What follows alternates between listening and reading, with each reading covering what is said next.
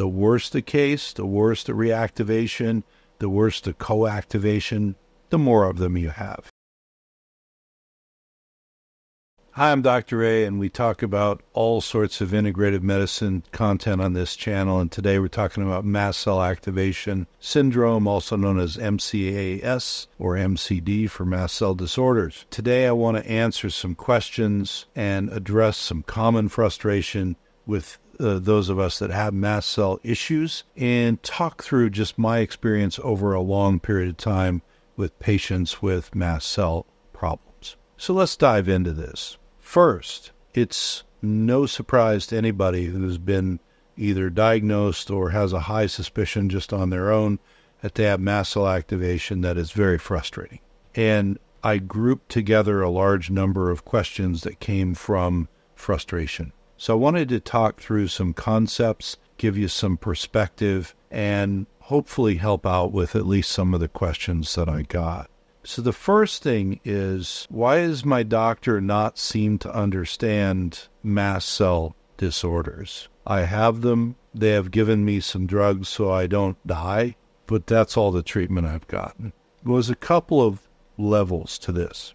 The first thing is that the education, medical education generally, especially Western medical education, has traditionally thought of mast cell disorders as extremely rare and extremely unlikely to cause trouble unless you had one of the high-grade mast cell disorders or diseases. Now, the problem with that thinking is, number one, it actually was not correct as far as the statistics go, as how many people had these problems. But number two, because of many, many reasons, we have had an increasing number of mast cell-triggered patients in the last decade especially. So the doctors kind of come out of medical school and their training thinking, well, I'm not going to think of mast cell problems except in very rare instances, and I'm going to send those people to the immunology allergy people anyway. They don't realize that it's a bigger percentage, bigger slice of the pie of humanity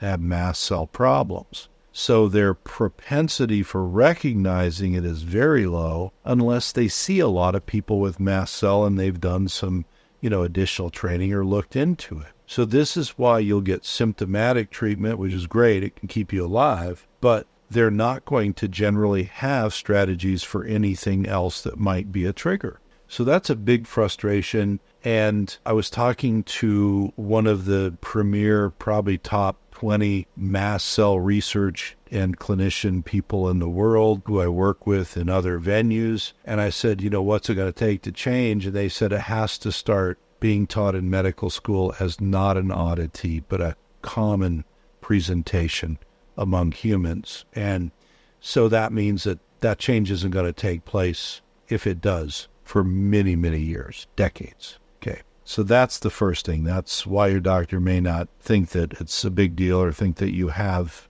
an actual mast cell problem. The next frustration is, for your doctor and you, very hard to test. We got a lot of questions. How do you test for mast cell? Well, you can test for the higher level problems with mast cell issues by, say, doing tryptase and certain other chemistries, but that's not 100% sensitive and specific, so it doesn't lead you to diagnosing people with more of the Mast Cell Activation Syndrome problems. And there's sort of two groups of science publications now about diagnosis, and some of the scientific publications have minimized the symptomatic changes that can help you with diagnosis, especially the neurological and mental emotional changes have been minimized in some of the publications. So again, you have clinicians looking at this and saying, I can't diagnose you. We don't have a hard marker. So that makes it difficult too. So then you have to look at, do you have the symptoms? We did another video on symptoms. You can look at that. Do they respond to mast cell calming therapies? So that could be histamine blockade, that could be mast cell receptor blockers, could be steroids, could be all sorts of stuff. They do. You have some level of mast cell triggering issues. So the big frustration there with the medical system, that's sort of that end of it.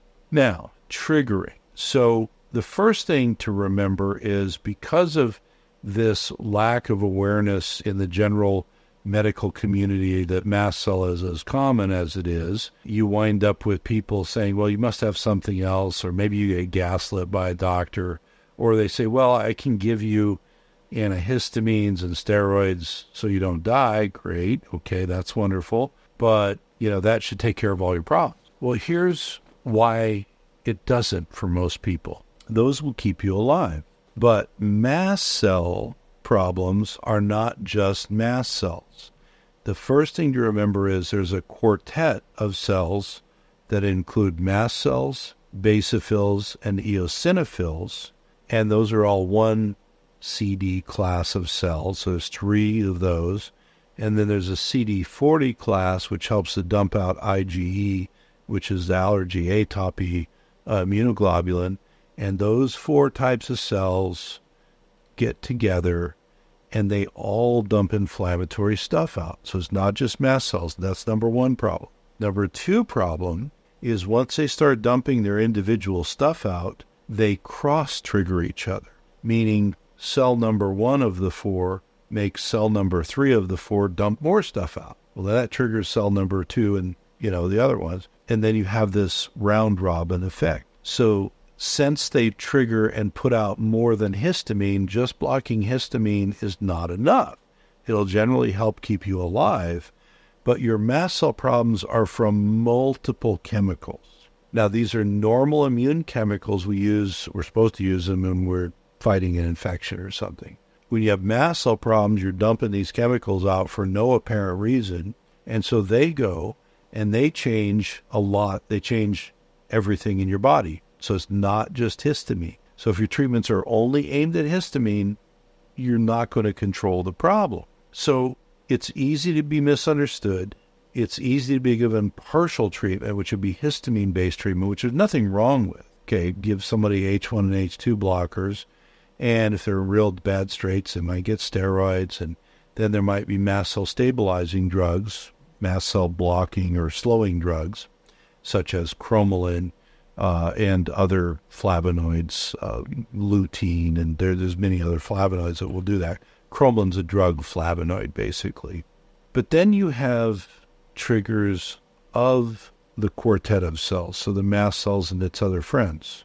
So I can drug block either the receptor sites for histamine or the mast cell outer receptors, or I can kind of put them to sleep with steroids. But none of that is getting in at the underlying problem, which is what's triggering all of that. So yes, I've got aggravated mast cells, but could I take some bricks off the load of the triggering? Now, this gets to a concept I want to mention here because it was a separate question, but it was, how could I have this mast cell activation syndrome and I didn't have it my whole life? I'm not an allergic person, not an atopic person. I was fine, and then all of a sudden X happened, and now I have mast cell problems. How's that work?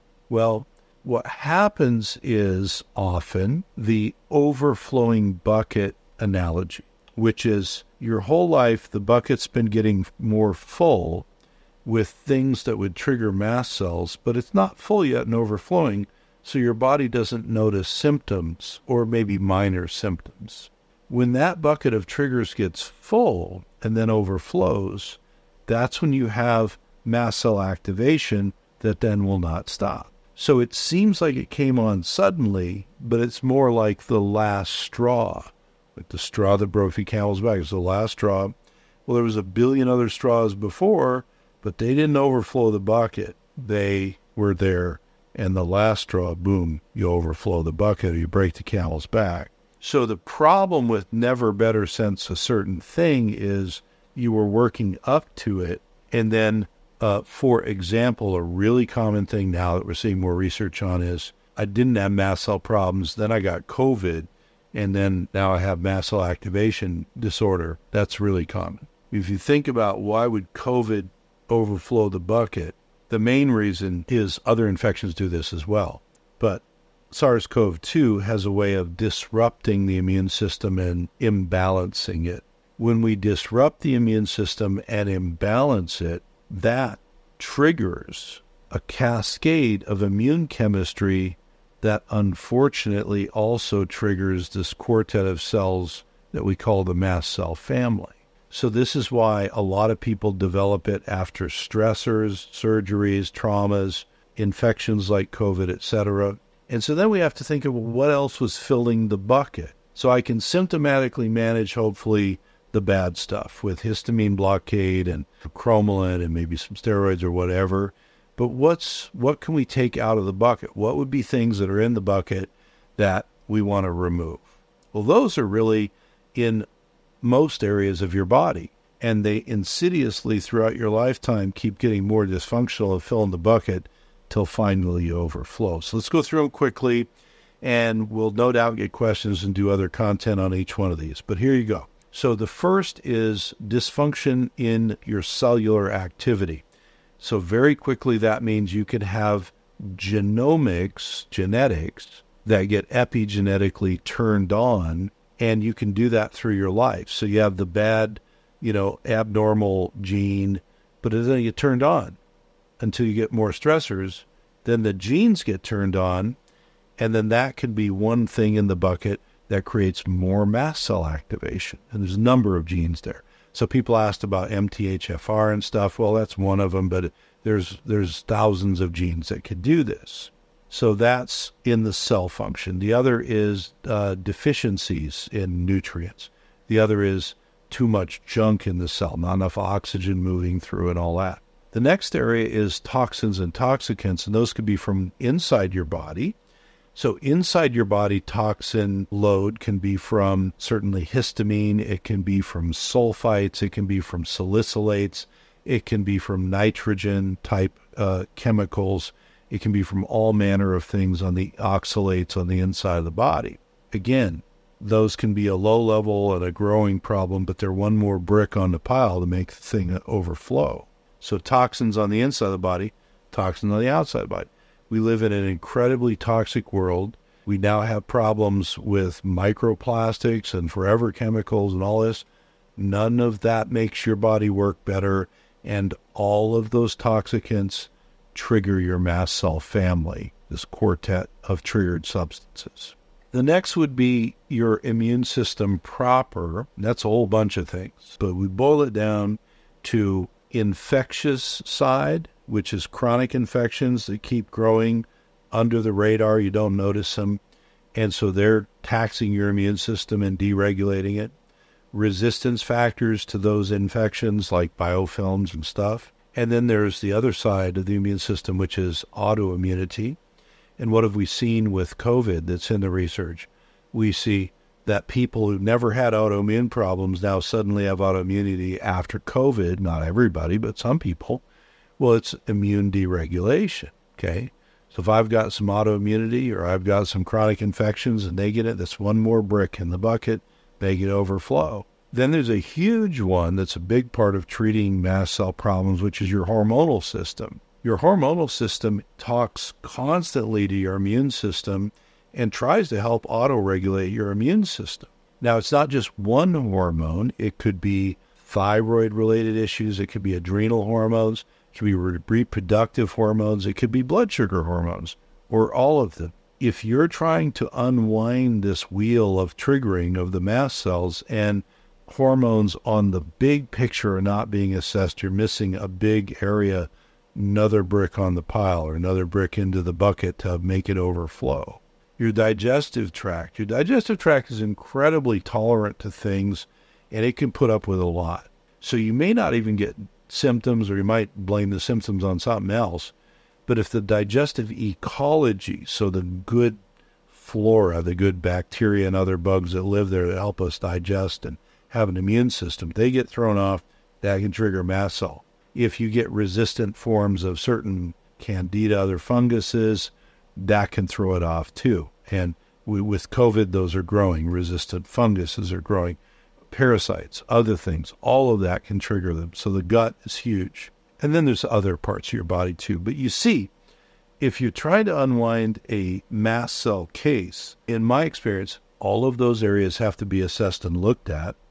And then you have to start to take those apart by either healing or rebalancing whatever's wrong in those areas And eventually you start taking bricks out of the bucket so that it doesn't overflow anymore. That's the only way that you get behind and get underneath a bad mast cell activation case, is to deplete the bricks in the bucket, which are all these body system areas that have become dysfunctional.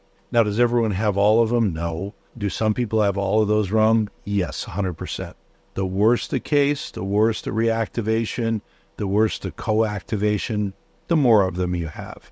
Is it quick to fix those things? No, not usually. Are you maybe a little faster in treatment if you never had problems, then you got COVID or had a trauma or whatever, then you got mast cell? Yeah, you're probably going to go faster for treatment than if you're somebody who's been atopic allergic your whole life and getting more and more mast cell problems. That's a lifelong thing, and there's probably more genetics and epigenetic problems involved that are slower to work on there. So my point of all this is it's common to be frustrated because either you're getting gaslit or you're not getting help very much or, whatever. It's also common for your healthcare practitioner to feel totally out of their depth with a mast cell case and a mast cell patient, because most of medicine is not trained to look at multifactorial problems. And if the mast cell quartet of cells being dysfunctional is anything, it is an exemplar of a system that has gone completely off the rails. How much of the system is different for different people, but it's generally those areas I talked to you about. And so it's normal, and what you have to do is find usually sometimes more than one practitioner and work with them and see how many of these areas they can look at, and then start to rebalance them and heal them up to the degree you can. And then you can start to take the bricks out of the bucket so it doesn't overflow anymore. Then you can get some traction with mast cell disorders. All right. There's plenty more questions. We'll answer them in other videos. I'm Dr. Ray. Thanks so much for listening. Please like, share, subscribe, do all this stuff. And thanks for all of you who are joining our YouTube community. We're having a lot of fun with this and trying to answer your questions.